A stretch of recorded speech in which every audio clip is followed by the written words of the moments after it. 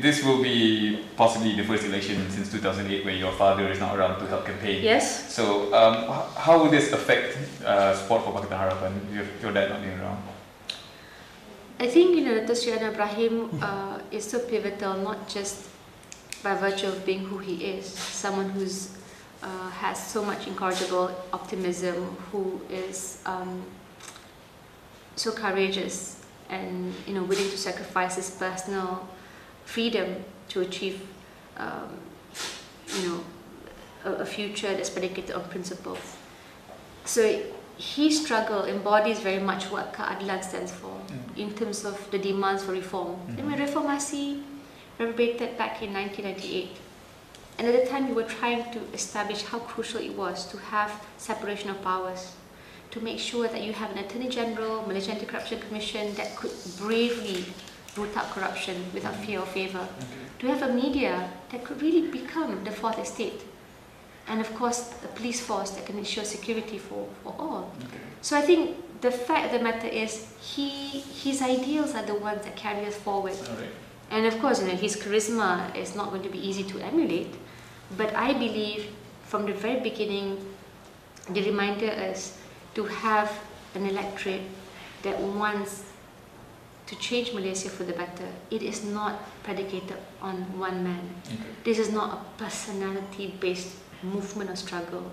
Of course, people relate to symbols. I mean, this is normal. Whether it was the People's Power in the Philippines, whether there's a Ukraine opposition leader, there's always going to be personalities that embodies that struggle. But it's also equally crucial that any organization embodies that spirit, and that's what I think we are trying to do. And in terms of campaign, nobody worked as hard as he did. I think you could also view it, and but certainly I think for this particular round, many leaders are also doing their best, and we should really focus on our core strengths. I think the fact that Dato' Sri Dewan Rakyat Ismail and Tun Siti Asma, they have their own set of followers. You see, the women folk are always not given enough of a priority. I feel that it's really, it's a zeitgeist, for female empowerment. The fact of the matter, it is our moment to seize the future of Malaysia. You want a better future. You want a more secure Malaysia, and that's not going to be secured under Najib. Is something that Harapan must sort of continue to convince, especially the female community in Malaysia. So with the embodiment of the message and ideals of Anwar, and also with figures like say your mother Masudat and Dato' Siti Asma, do you think then that the opposition can move beyond Anwar's shadow? Yeah. I mean, at the end of the day, I think that Sri Anwar Ibrahim himself wants us to move beyond the shadow. Everyone wants to be able to contribute. But the issue is having a critical mass, having, as what Arnold Toynbee stated, a critical minority. Citizens who are made up of leaders in their own right. There has to be some degree of organization, of course.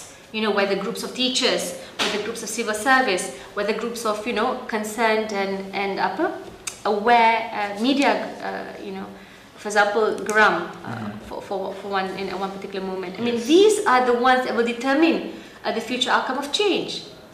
So I believe, if you want to say step out of the shadow, I mean, we should harness everyone's strength.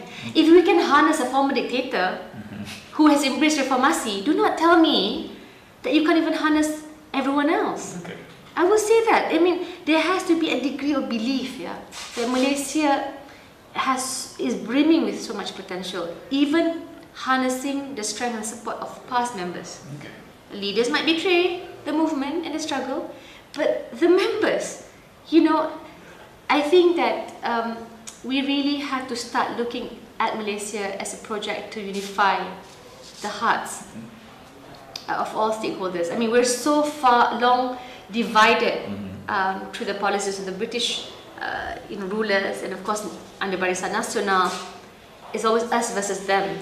But really, it's going to take everyone to get things going. So even Anwar is pivotal, even Mahathir for that matter is pivotal. Although we might disagree with many things, but the reform agenda is one clear-cut, detailed blueprint that will unite everyone on a pathway